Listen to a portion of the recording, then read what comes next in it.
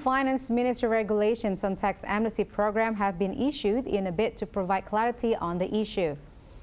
Two new regulations include Regulation number 141 on the extension of the administrative service of the first phase of the tax amnesty program, which will be extended until the end of 2016.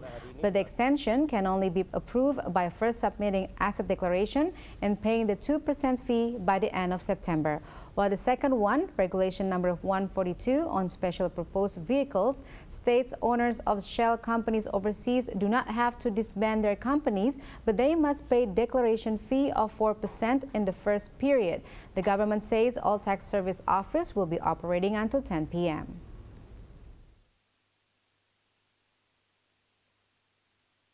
Jadi intinya teman-teman ya, waktu yang diperpanjang adalah lampiran dari harta.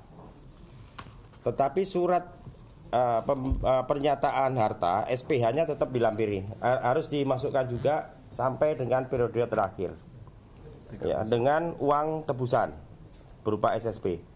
Jadi yang tarif 2% itu tetap harus dibayar sampai dengan akhir bulan ini.